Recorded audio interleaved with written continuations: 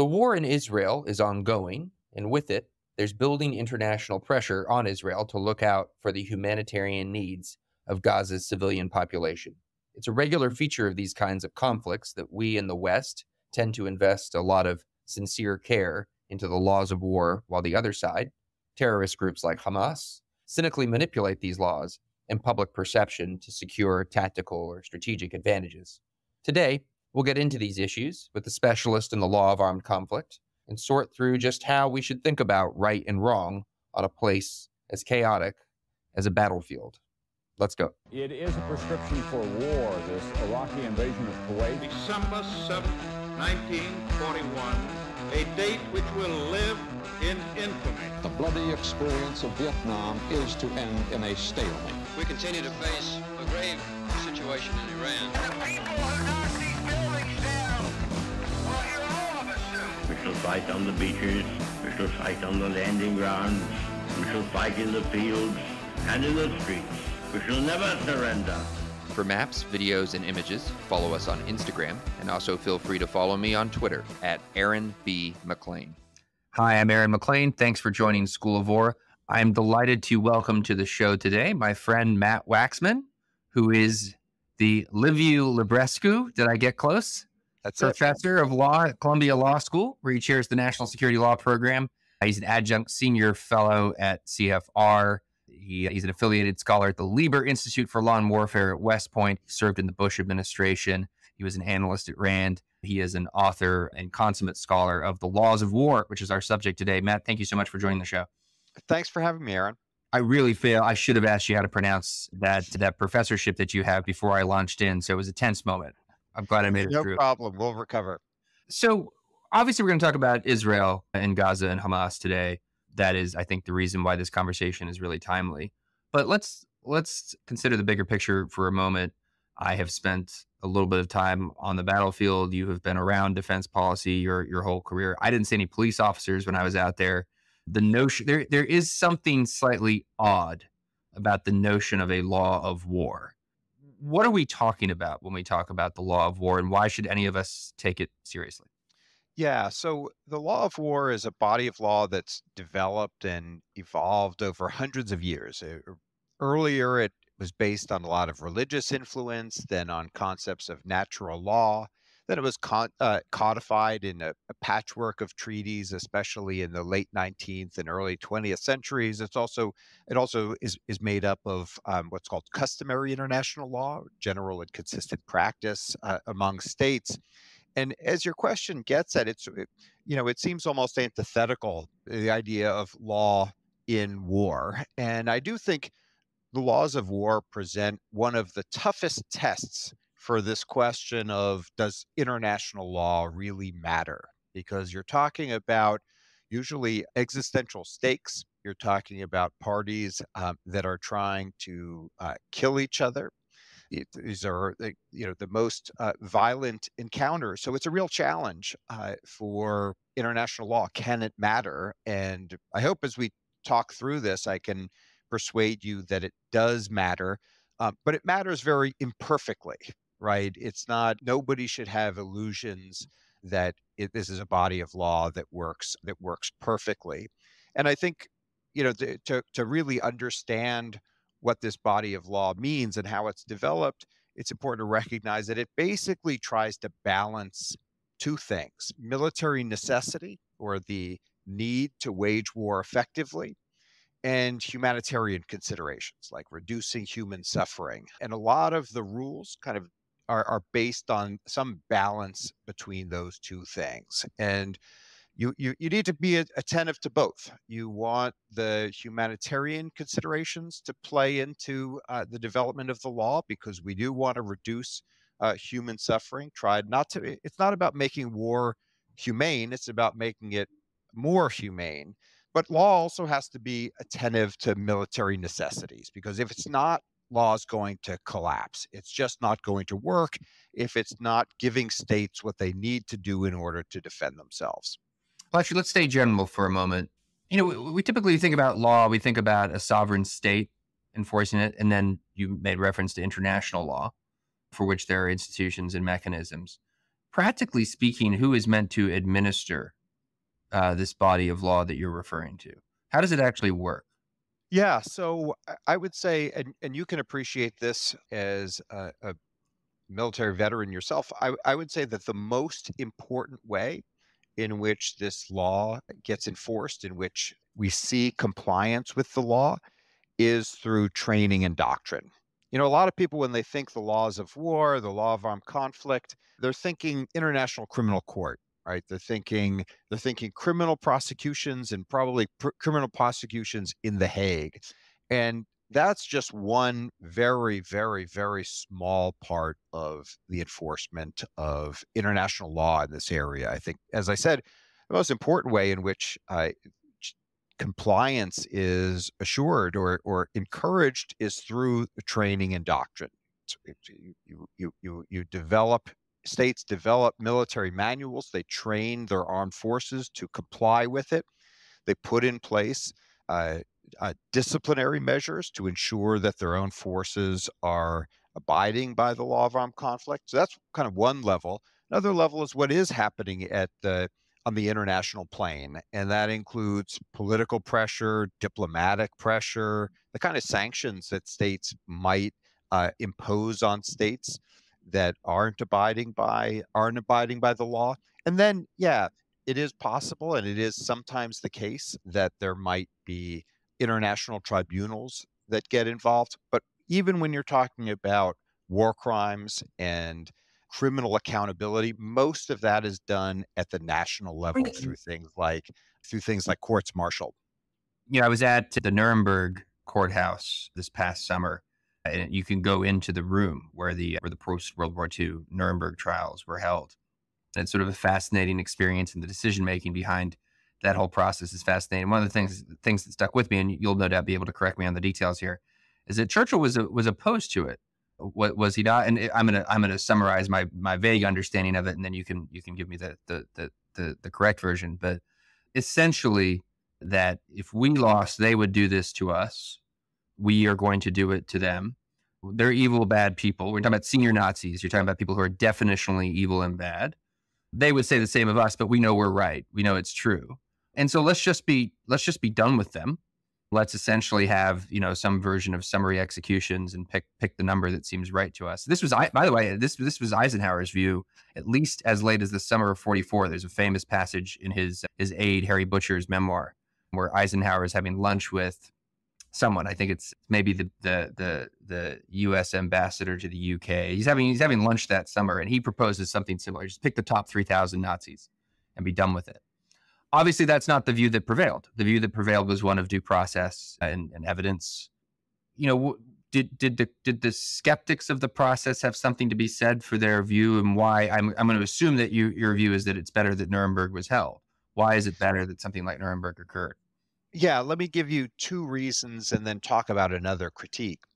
So one reason why it's important is that we are a rule of law society, and we were part of a coalition made up of mostly rule of law states, not entirely. And as part of our own commitment to legal process, it was important to use that and show that. I think a second reason was in order to try to further codify and advance certain legal boundaries, right? One thing that was interesting about Nuremberg, and actually one of the critiques of it, was that it was applying the law, but it was also making up some of the law. And I think many of us look back on that, and it's something we may be skeptical of. We're skeptical when courts do that, but many of us look back and say, yeah, but you know what?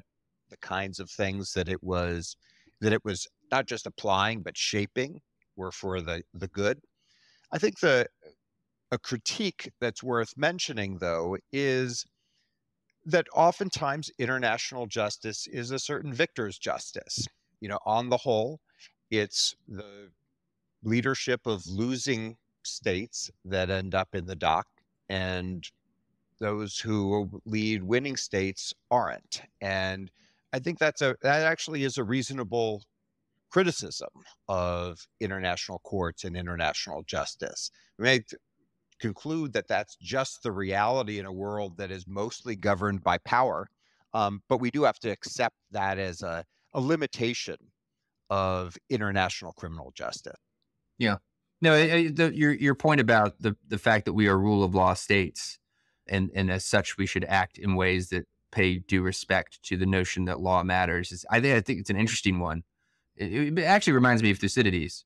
There's, as I'm sure you're familiar, there's a pretty common reading of Thucydides that indeed his vision is as dark as everyone says and thinks it is, and in fact it's all kind of anarchy out there. But as a state like Athens, in his account, embraces that view and increasingly acts as though that is the case, Athens itself falls apart. Athens decays sort of spiritually as it grows more and more savage in its prosecution of the war. So I don't know if that is ultimately like the most deep and metaphysically serious reason to be invested in the notion of the rule of law, but it's certainly a practical one to be invested in the rule of law as it applies to the law of war. Society holding together in a way. Yeah, it also reminds me of this sort of recurring debate, especially throughout American history, which is American sort of Republican democracy, is it better or worse than a lot of the kind of systems that we go up against? Is it better or worse at warfare than monarchies or fascist or authoritarian societies or terroristic ones? And in every era, there's this debate about whether or not being a democracy is empowering or it means fighting with one hand kind of tied behind our backs because of a certain internal checks and balances. So let's start to get practical here. Maybe we'll start with October 7th itself and Hamas's assault. What are, we've had several episodes on the show where we've discussed what happened on the 7th of October. You're obviously deeply familiar. When you consider the sort of practical dimensions of the law of war and you look at what actually happened on October 7th, like what's your evaluation? How is Hamas doing? Yeah, so October 7th included truly unspeakable war crimes. I mean, massacring civilians, including babies, taking hostages, rape. All of those things are war crimes. Abducting babies, elderly, a kind of sadistic savagery also committed with a genocidal intent that is shocking. And obviously a lot of attention has been and remains on those kinds of terroristic tactics that were perpetrated. At the same time, Hamas fired thousands of rockets indiscriminately at populated areas in Israel, also a war crime. So there's no doubt that Hamas, a terrorist organization, was violating the law in all kinds of ways. We also, though, see that Hamas doesn't care, right? I'm sure this is something that we're going to get into, which is various ways in which Hamas has not just violated the law, but perverted it for its own strategic gain. I'm thinking here of things like use of human shields. But as a result of all of what I've just described, to me, I think it ought to be unquestioned that Israel has a right to self-defense. It is waging a just war, but Israel must wage that just war justly. And I've just talked about Hamas war crimes, but I do also want to mention, before we get into some of the specifics, that even as Israel fights an enemy that is grotesquely inhumane, those of us who support Israel can't lose our own humanity. And among other things, that means feeling and expressing sorrow, empathy for the many civilians in Gaza who are innocent and who are now suffering and will be suffering on a very large scale.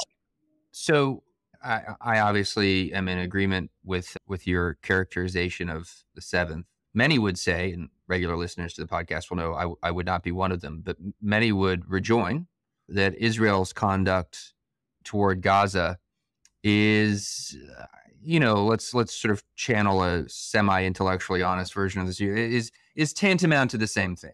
Sure, There's less, more or less, in the way of theatrical psychopathy, but the results are basically the same. You have bombing, repeated bombing of built up urban areas. A lot of civilians die no matter how you cut it. I think everyone accepts that there's no one rejecting the fact that a lot of civilians die one way or the other, even if we disagree about the details. And Israel is dropping bombs and pulling the trigger, knowing that civilians are going to die. It's not like a total, well, as I get into that phrase, I realize that we're kind of into the heart of the matter. But how do you evaluate, I guess we can say, both broadly the Israeli response thus far, but then the specific question of bombing in built-up areas where civilians are present? So, Aaron, in answering that question, it's useful to take a step back and talk about what the laws of war, law of armed conflict actually says. What are the main rules? And I began earlier by saying the law of armed conflict, laws of war, is based on a balance of military necessity and humanitarian interests. And that really boils down to a pair of very basic principles that are especially relevant to a lot of Israel Defense Forces conduct: the principle of distinction and the principle of proportionality. So the principle of distinction means that forces may only deliberately strike military targets or military personnel. You can't deliberately target civilians or civilian property. Now, this is not a rule that no civilians may be killed incidentally. That's a tragic consequence of every war, and it's going to be a horrible consequence of this war on a very large scale, in part for reasons that you mentioned before. We are talking about urban combat in one of the most densely populated places on Earth against an enemy that has embedded itself very deliberately within that civilian population. So the principle of distinction, though, says you can't deliberately target civilians. The principle of proportionality, though, says that when a force is prohibited from taking a military action where the humanitarian consequences, the humanitarian harm would be excessive in relation to the expected, anticipated military gain. Of course, neither of those sides of that balance are very easy to quantify, right? How do you measure humanitarian consequences? How do you measure military consequences or military advantage? And this requires some judgment. A good example might be that you couldn't bomb an entire housing complex or hospital just because there was a single sniper firing from it. And I spell it out this way in order to distinguish this concept of proportionality from a way that is often, I think, portrayed in the press, in the media, in commentary, which is that proportionality means some sort of comparison of body counts, right? Hamas killed this number of people, so Israel can't kill more than this, or it's a war crime, right? An eye for an eye, 2 eyes for 2 eyes. That's not how it works. The principle of proportionality is a comparison of the expected military gain and a question whether that's outweighed by the anticipated civilian harm. There are a lot of other more specific rules, but I think a lot of the law of armed conflict, the laws of war, boils down to those two principles: distinction and proportionality. Well, and I realize this follow-up kind of gets us into deep waters jurisprudentially or maybe philosophically. But when you talk about these prudential decisions, you can't take out a whole housing complex to get one sniper, but maybe for one high value target, or maybe for 20 sniper, like at some point, presumably we would reach the point where prudence would actually dictate that it's okay, tragic, but okay.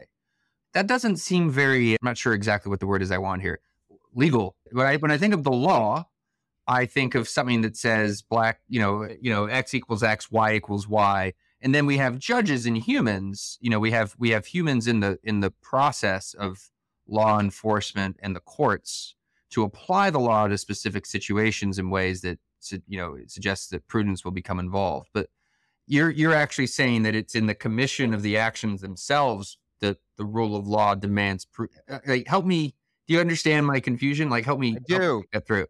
I do, and now we're getting, I knew we'd be talking history, but now we get to talk legal theory. So this is great. So in law and legal theory, we sometimes distinguish between two different flavors of law. You can have what are sometimes called bright line rules, and you can have more flexible standards. And the law of armed conflict, laws of war, like most bodies of law, is made up of some of each, right? There are some bright line rules. You can't use weapons that have this specific character, right? Just prohibited. But there are other parts of the law that are more flexible standards. Bright line rules are good because they're clear. You sort of know, you can determine very quickly whether they've been breached or not, but they're very rigid, right? They don't fit well in a lot of other circumstances, or there may be issues that can't really be reduced well to a bright line rule. And for those situations, we often use a more flexible standard.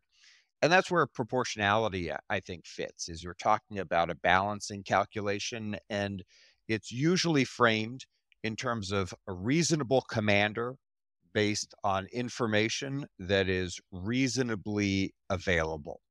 Of course, this means that different people looking at events might make different judgments. I actually think there's plenty of room to debate whether some IDF actions are permissible or not. And I might set the lines, the thresholds differently than the IDF does, though it's easy for me to say that from the comfort of Columbia Law School.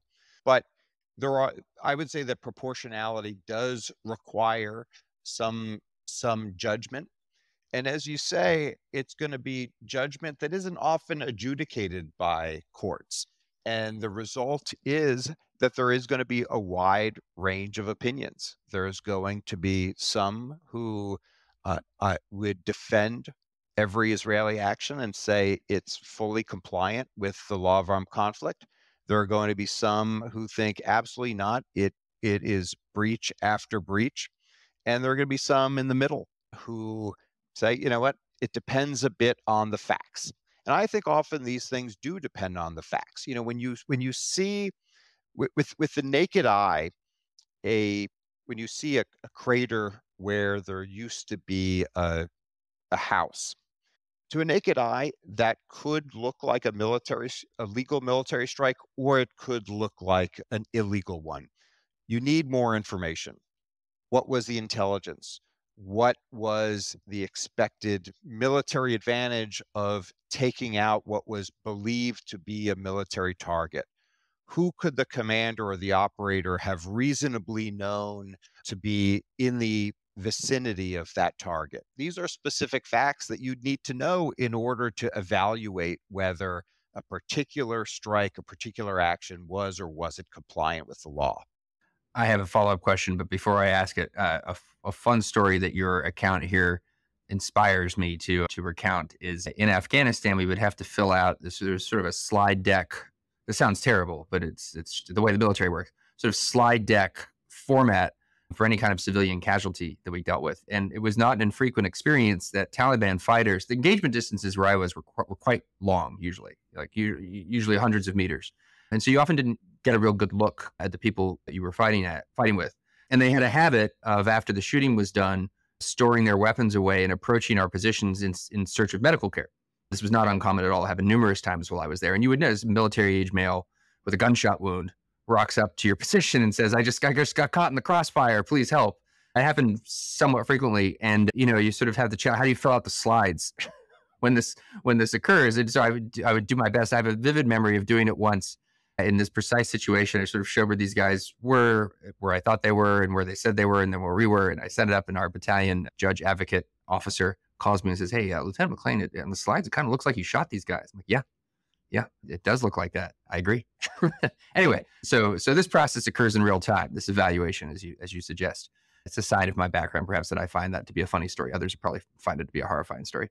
So is there an analog in domestic law, normal, like criminal law that the average Joe like me might be familiar with, that is similarly a law of flexible standards? I'm still trying to just wrap my mind around how this, because I'm used to, I feel like the world in which I live, just as a citizen of the state of Virginia, Commonwealth of Virginia, excuse me, is, you just you can't drive if your blood alcohol level is over 0.08. If it's 0.09, that you're breaking the law, you could get in trouble. Now a judge has ways of, understanding mitigating circumstances, but that's not the law itself. And what I feel like there's stuff I'm not understanding here, and I just want you to help me understand it. Yeah, an example that we see throughout the law is a concept, I mentioned it earlier, a concept of reasonableness, right? So the Fourth Amendment prohibits unreasonable searches and seizures.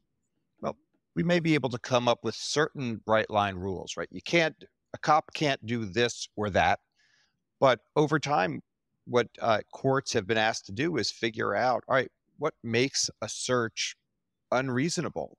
And unreasonableness is going to be based on a variety of factors, right? What was the perceived necessity? How urgent was the search? Were there alternative remedies or alternative mechanisms that a police officer might have been able to pursue? Lots of different factors that we might think go into this idea of reasonableness. So certain things in the law make for very easy, bright line rules. As you say, let's figure out what's a safe speed to drive on this street, and then let's set the limit at that. And if you're over it, you violated the law. If you're under it, you're clean. But some situations, ought the police be able to frisk somebody or enter a house? There are a lot of different contexts in which that issue might come up, and a bright line rule seems awfully rigid in a case like that. So a standard probably works better. So far, I feel like we've been talking about the use of violence in Gaza or in Israel and evaluating it. Let's talk about just measures that affect the population in Gaza in particular. So you have right now, in effect, a very old-fashioned looking siege of Gaza City. I just saw a news break before we started recording, which is now going to be, it seems like a quite regular rhythm of ceasefires to allow for folks to move down this quote-unquote humanitarian corridor to leave the city. Even before the war, though, you had plenty of critics of Israel suggest that what Israel was doing in Gaza was already a kind of siege. So, let's start with this. Talk about this set of issues: is Israeli behavior with regard to Gaza generally, and the way in which population movements are restricted, and now in particular that things are intense for reasons of military necessity. How is Israel doing in your view? Sure. So let me begin, as one often does as a law professor, by saying, well, it's complicated. And in this case, it's complicated, or the idea of a siege and the legal evaluation of it is complicated for a few reasons. One is the facts are shifting. Immediately after the October 7th attacks, Defense Minister Gallant said, we're going to impose a total siege. Nothing is coming in and out. And pretty quickly, Israel loosened that siege. It started letting in humanitarian supplies, water, and so on. So even as we're recording this, the facts are changing. As you say, there's ongoing negotiations about some humanitarian pauses, corridors to let people and goods in and out. Facts are shifting is one reason why it's hard to draw clear conclusions. Two, the modern law of siege is actually contested.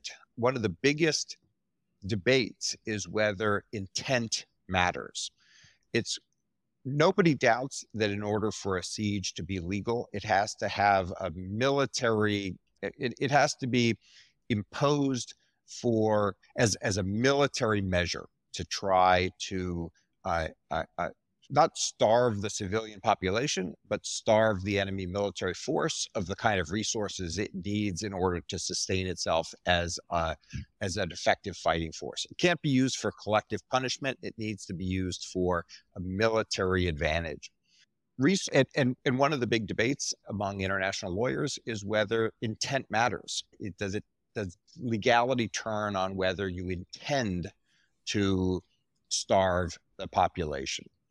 I'll also just say it depends a bit on the resource that you're talking about. Humanitarian relief is treated under the law differently than things like electricity.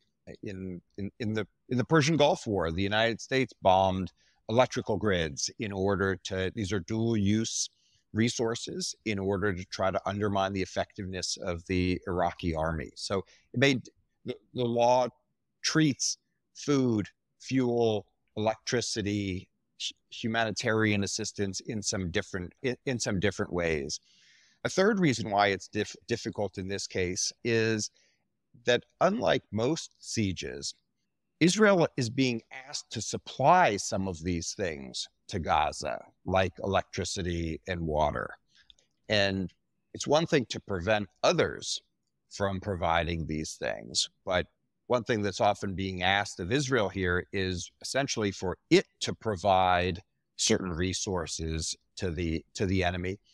And the last point I just make here is that Hamas is sitting on vast stores of resources. It's been stockpiling food, fuel, etc. And so if we were to say, as we should, that we're worried about civilian deprivations and civilian deprivations on a very large scale, I think there is an important question, legal question, moral question about who bears that responsibility. Well, then, so let me ask the obvious follow-up then. I frame that question about Israel's siege behavior and its legal status. How do you evaluate the Hamas pattern of behavior in terms of we talked a bit about human shields, that we can get back into that, but in the way in which civilians are clearly part of its strategy. Israel wants civilians, it's broadcast, communicated repeatedly, it wants civilians to leave Gaza City and move to the southern part of the Strip. Hamas has advised the opposite.